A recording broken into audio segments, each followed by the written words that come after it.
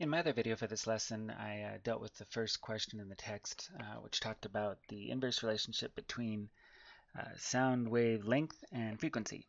So since the other two questions both talk about Ohm's law, which is a comparison between the resistance and current and voltage in a circuit, I figured I'd spend a little bit of time talking about that with the extra time I have in the second video. Ohm's law basically tells us how to compare the pressure of electricity going through a circuit to the volume of electricity going through the circuit to the resistance that electricity runs into as it tries to go through the circuit or as it pushes its way through. The pressure of electricity, actually a lot like water pressure, is when we're talking about electricity is measured in amps, and that's called current. So current is kind of like the electricity pressure.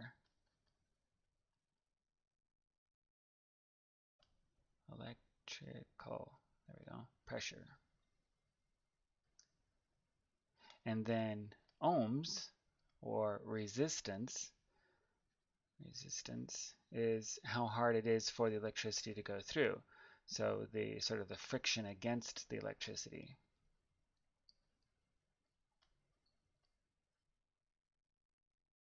And then the voltage is the volume of the water.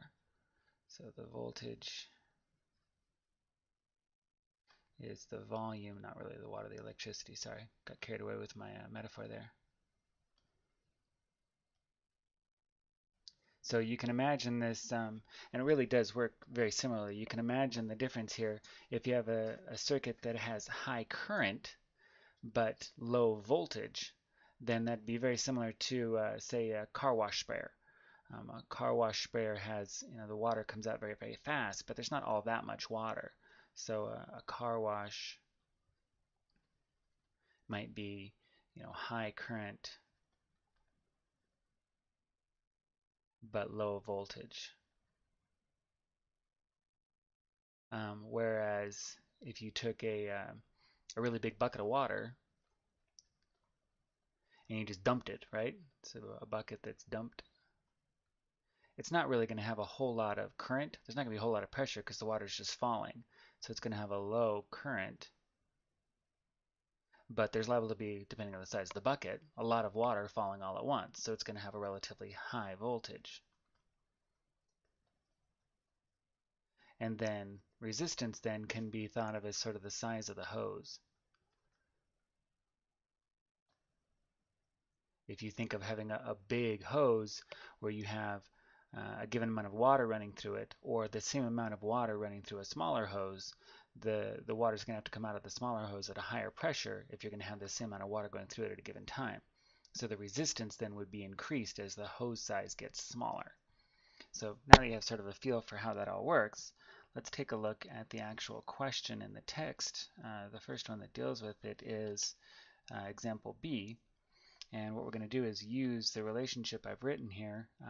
We have V over Ri. What this tells us is that if I'm looking for any one of these three values, I basically just cover up the other one. So if I'm looking for, say, R, I would cover up the R, and what I have left is V over I. So to find resistance, I take V and divide it by I. If I was looking for voltage, then, if I were covering voltage up here on top, then I'd have R and I side by side, so that would be R times I. Well, in example B, what we have is 12 volts and 2 amps, and what we're looking for is some number of ohms, or some amount of resistance.